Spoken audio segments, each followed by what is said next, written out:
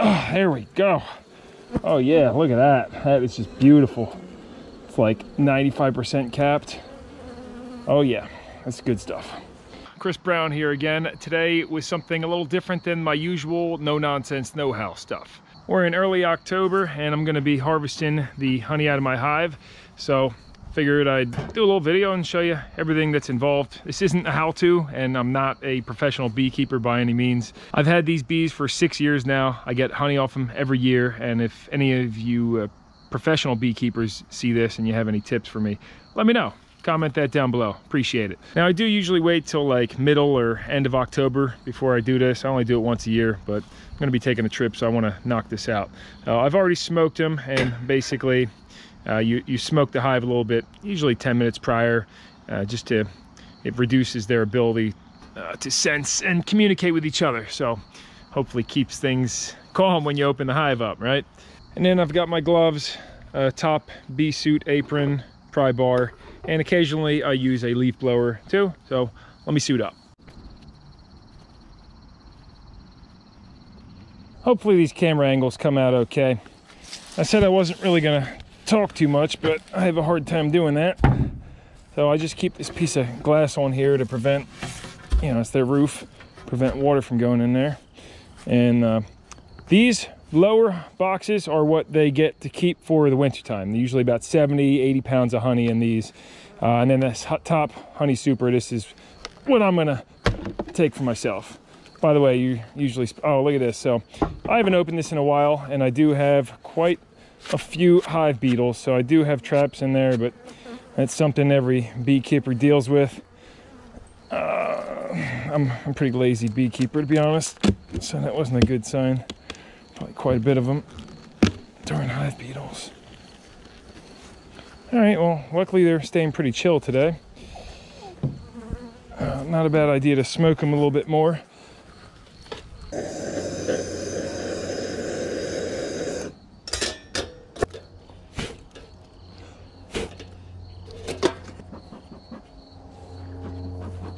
Well, let's see if they put any honey in this top box. I don't know how well you can see this, but this is what happens when you don't service your hive often and look at it. I mean, they just glue this thing together. So I'm gonna be really prying this apart and probably murdering quite a few bees by mistake. It's that first frame that's tough, but I'm trying not to make a mess with stabbing the honey. Once you get that out though, oh, there we go. Oh yeah, look at that. That is just beautiful. It's like 95% capped. Oh yeah, that's good stuff. And now we'll just set all these here and get the rest off. There's an example of a pretty much full capped. Oh yeah. Beautiful. Actually, you know what? I'm gonna start putting these further away from the hive once I get it cleaned off that way. Get the bees, they don't start robbing my honey from me, right? You see, because if you leave them too close, they just start going back on. And this is, you can use a leaf blower to get all the bees off too, and the hive beetles as well. Although that tends to disorient them and agitate them, so not really a good practice. Another good way to get them all off is just slap them back and forth, but again, really agitates the bees too quite a bit. Clearly when you're doing this, you don't want to have kids around or your neighbors out back. Pick a time when they're all back and away from you, because you stir the bees up and they start buzzing around and causing a ruckus. You'll also notice I have a queen excluder underneath this honey super, so that goes in between the main boxes, and it's just this little screen. I'll show you when I take it off, but it prevents the queen from coming in here and using these as a brood box, because then you're going to end up with larvae or larvae, whatever they're called. But you don't want baby bees up in here. You just want straight honey, right? Another note is, if I started taking this apart and I saw that there was a lot of uncapped honey in there, you can see this is all capped, and that means it's reached the optimum moisture content. I think it's like 22% moisture content or whatever. They fan it until the water evaporates, and when it's perfect, they cap it with wax. But when you see that, you know it's ready to harvest. If they're like half of this was uncapped, I would button this back up and give them some time to finish it up and dry it out, because then it won't last as long and it will spoil. But once it's capped like this will last forever. With those out, I can remove the honey super, queen excluder, and button her up for the winter.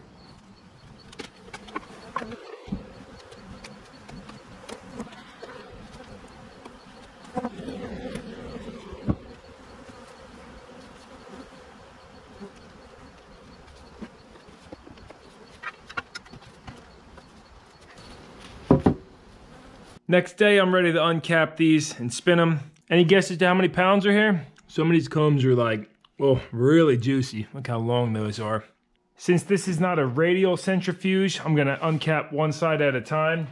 You can use a lot of different tools. Some people will use a blowtorch and just uncap them with that, or I tried this before. This is like a hot gun thing, and you just cut them open with that. But I find that the best way I like is, well, I'm gonna go get something to put the wax in.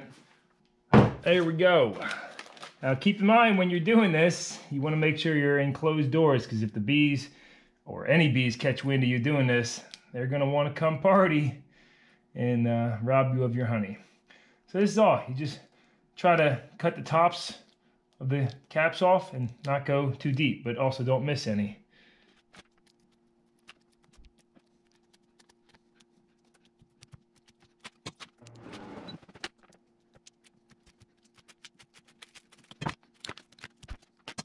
And that's it. Once you get them all, just go back over it.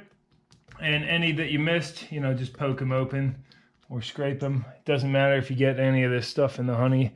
We're going to filter that out later. And that's ready to drop into the centrifuge. And just do that on two more of them. Well, depends how big of a centrifuge you have. If you're good with this thing, you can take nice, clean, long sweeps and get the whole thing, but it's easy to dig in a little deeper than you have to. So if you just take little niblets like that, you won't dig in too deep by mistake. With all three uncapped on one side, put your cover on and spin away.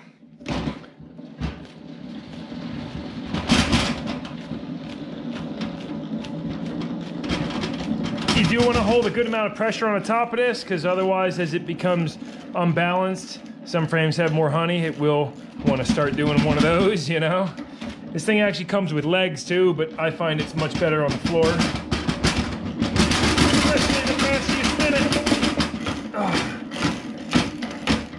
One of those frames has got not too much honey in it, so this one's really out of balance. And I'd say I spun that for, oh, I don't know, a minute. And you kind of see the honey stop slinging onto the sides. You know it's time to uncap the other side and spin them again.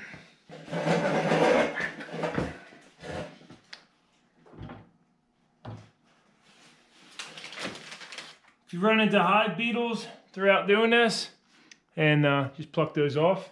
Not that, I mean, it would get filtered out anyway, but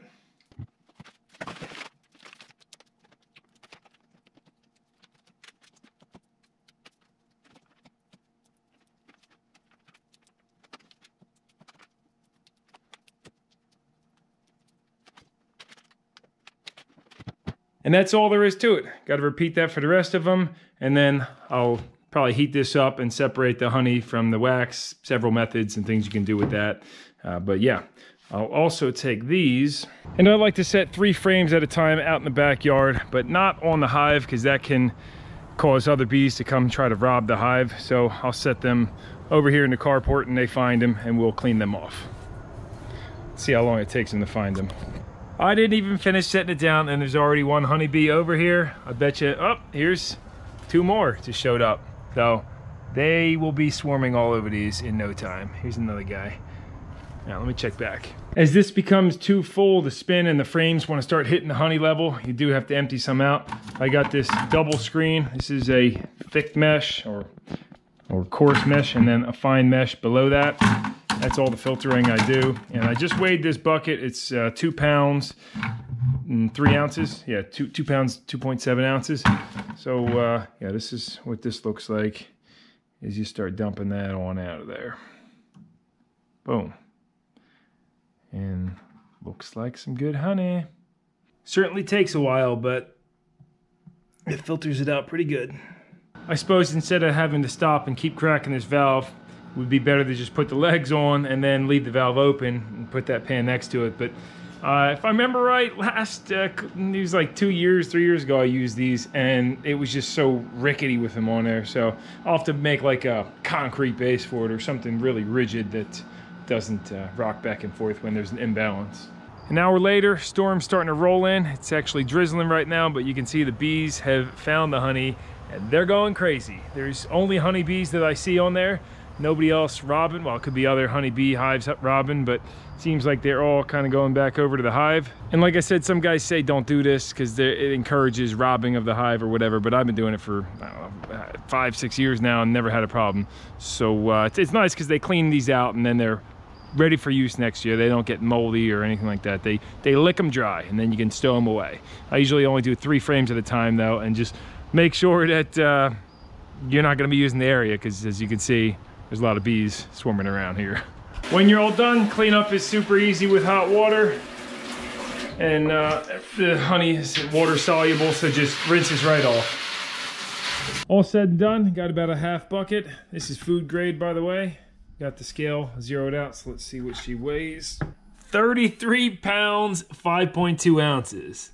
Not bad. Would the bucket weighed 2 pounds or whatever it was? So yeah, 30 pounds of honey off a little 6-inch. This is what the smaller supers too. You can get bigger honey supers as well, but I'll probably get a bigger one next year. But 30 pounds of honey, ain't arguing with that.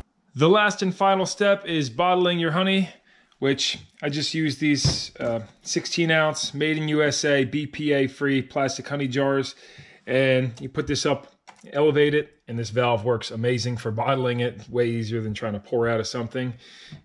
These are, let me open one up. These are actually self-sealing. When you screw the lid down, it has a little, listen, boom, there you go. So it's kind of a professional touch to it, right? And then you got some tasty honey. Now I also use the 8-ounce jars, which they're still on the way, so I got plenty more to fill up. And then I like to take an old Patron bottle, and like this is from 2018 right here. I don't know if you can even see it written on there, but I fill one of these up each year, and that is like my end of the world honey supply. I guess I keep more of it as well, but I think it's neat having one day I'll have a shelf with all these lined up from each different year, and kind of cool. Oh, and for anybody wondering about the uncapped wax left over and the honey in there as well, I put this on the stovetop on either melt or in this case simmer to get it going, and then that'll all melt together, and you turn it off, set it to the side, and when it cools down, all that wax will be a flat cookie on the top.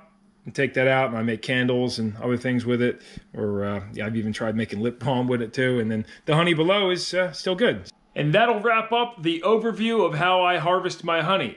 Now, if any of you have actually watched this far, you deserve a treat. And what I'm going to do is the first 5 people that comment tequila down below, I'll send you a free half-pound or 8-ounce jar of honey. Free shipping too.